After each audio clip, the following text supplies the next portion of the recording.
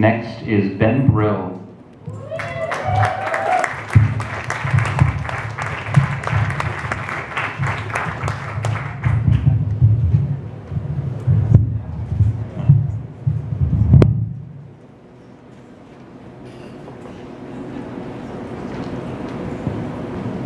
Well, hey everybody.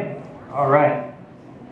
Now that we're acquainted, my name is Ben Brill, and I've been asking myself for the last 10 years or so, how can I do the most good possible with the skills I have and still support myself?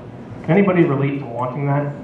Yeah, it's a nice endeavor. So my best thing up to now is a vegetable puppet theater. You can see there's a broccoli and a pepper entertaining a crowd of attentive kids, and this might be raising some questions in your brain, so the next 19 slides will tell the story. These are my good friends. The little girl is named Layla. She's with her parents, Javier and Annalise. I've known her parents for about 8 years. We were good friends in Wyoming, and even when I moved away, I stayed in touch with them, because they're just good quality people.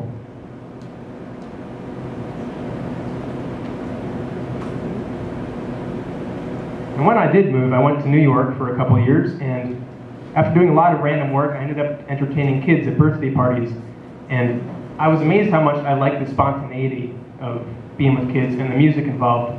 But New York got old, it got a little dirty, I wanted some more greens in my life, so I thought I'd come back to Asheville and see my friends and meet Layla.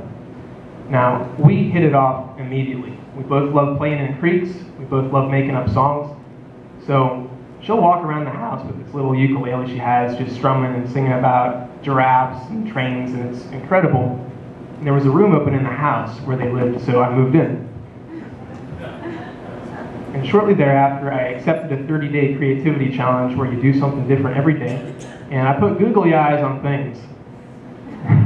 Went to Walmart, got the eyes, and the bottom right is a zucchini. My friend Javier put those on, and he made a skit for Layla. She thought it was hilarious. So we put eyes on more vegetables. And we continued making stories, skits, and songs, partly for her entertainment, but we were having a good time too.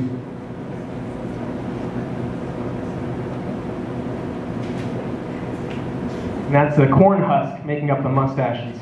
The hair of the corn. And one night we were up really late working on songs, and I wrote a song about a world where everything was broccoli. Anyone curious how that would begin? Yeah.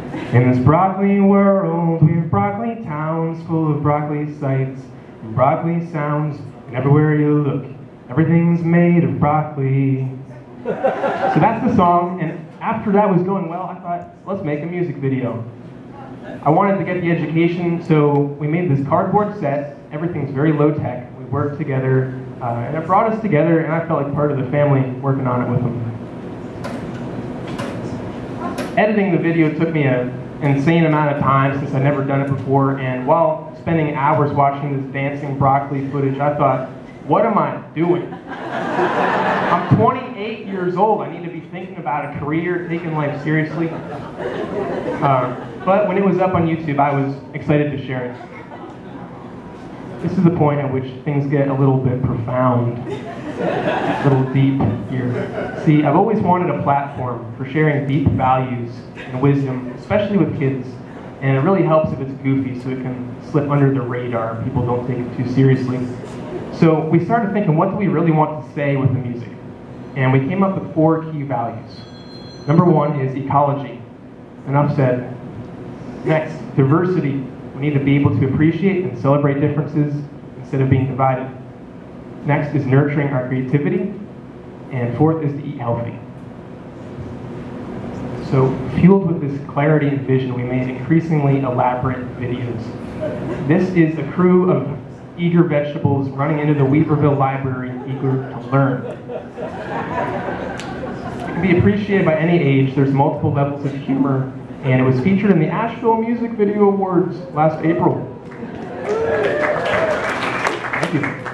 And with the music going well, we wanted to find a way that we can share it with more people, more interactive in a live setting.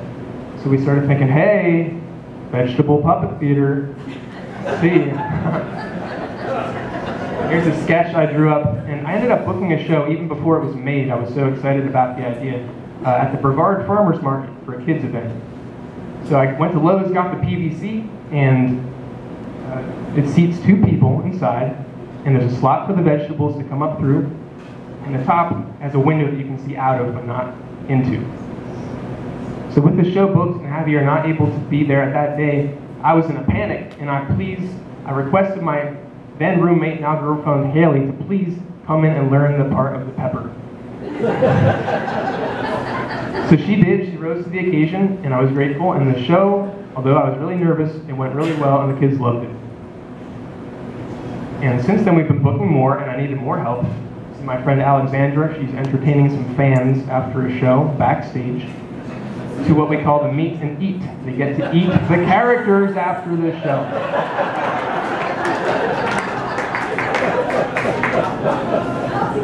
We also built in a coloring session after every show, where the kids can express themselves and get creative. The bottom right is a drawing of lily pads and frogs. A little girl wanted us to do a song about that. And on the right is a zombie broccoli, hopefully done by an older kid. It takes a lot of hands to make a vegetable video. So I've just been reaching out to friends, and people know that I'm doing it, and they're giving me ideas for songs. We're collaborating. If I get stuck in a verse, I'll just put it on YouTube and say, hey, music community, please help me here. And it's been very open. Anybody can participate, and it makes it a lot more fun. The latest news, they finally have working mouths that move when they speak. This is a hairband stapled to a beat. And there's a string on the bottom on my finger, so when I'm talking, I just go like this. And the whole thing is on a screwdriver. It's impaled on a screwdriver. That's how I move it.